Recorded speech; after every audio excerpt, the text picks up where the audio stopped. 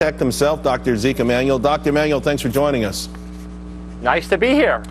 Would you agree that the plan as it is now is in deep, serious trouble, even perhaps in a death spiral?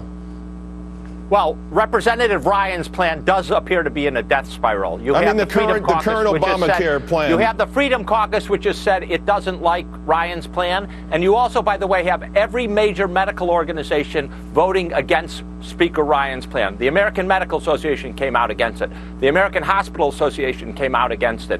Doctors and hospitals are against this plan. It is definitely going down because there is extreme opposition. The current medical system as it stands now. Oh, the current medical system. Look, no, Obamacare is actually doing quite well, better than anyone expected.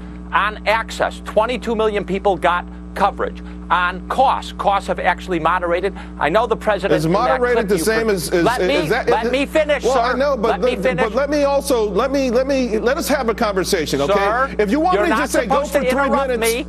I'm just saying you're saying things that are not correct, seconds. and I'd like to ask you about them individually instead of a filibuster, if we can do that. Okay, you talk about costs moderating. People have seen their premiums go through the roof. Let me explain, okay? Premiums are going up. Under George Bush, his 8 years, premiums went up 80%. Under President Obama, they went up 35%. In the last year, you have a jump in premiums in a few markets. I noticed you didn't mention Massachusetts or Indiana, where premiums in the exchange actually went down, or California, a huge state, where premiums went up only 7%. I haven't mentioned any You have been individual cherry state. picking. Would you let me finish? You have been cherry picking your data and not giving an accurate representation to the country. It is true there are some unfortunate people. They tend to be of two groups. The very healthy who are getting a very sweet deal before because they were being underwritten, and young people who were also getting a sweet deal because they're generally healthy.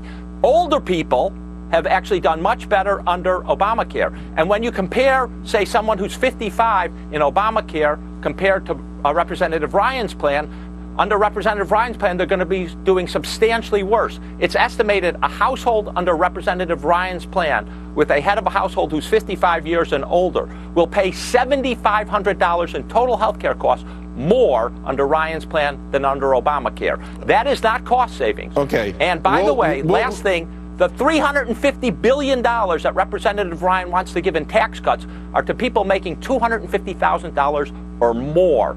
It is actually going to devastate Medicare and devastate the government's finances. It is a giveaway to the rich. A lot of people, here's a couple of things, okay? First of all,